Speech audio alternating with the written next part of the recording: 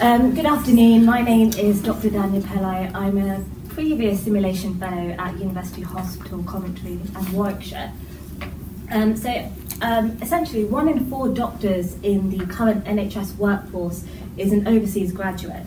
And what we found is actually these doctors are more commonly referred to the GMC for performance assessments compared to their UK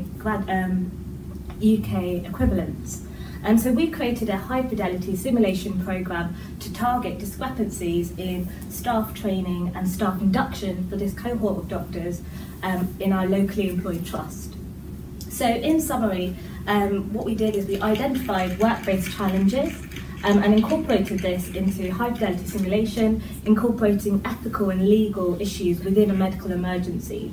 The one-day course was actually directed at 5 foundation Year 2 grade equivalent doctors, and it was facilitated by 4 faculty members. In creating this course, we actually came across a number of barriers.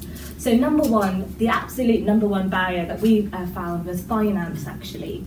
As these doctors were non-training, securing study leave for their attendance and financing was extremely difficult. And not only that, it was a very high, as I said, faculty candidate ratio, so giving another cost element as well. So we used the positive feedback from the pilot studies to address stakeholder issues and secure funding from our trust.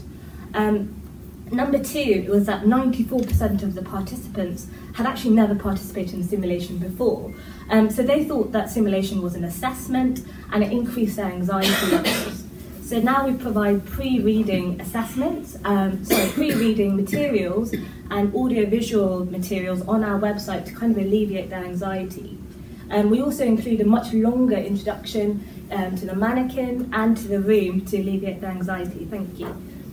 As per the literature recommendation, we touched on this before, confidentiality forms posed an issue for us.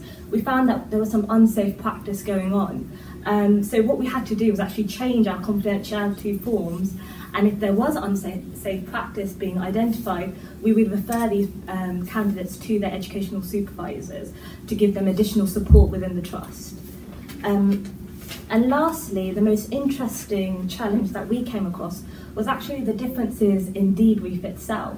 We found that there were challenges in the judgmental language being used by these overseas graduates. So things like, "You were absolutely rubbish," "You killed a patient," were being often used by the observer candidate. So it caused a lot of issues during debrief with this very diverse multicultural group.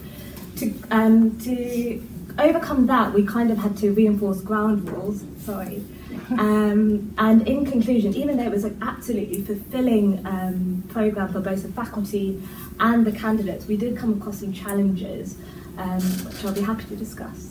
Thank you very much. Thank you.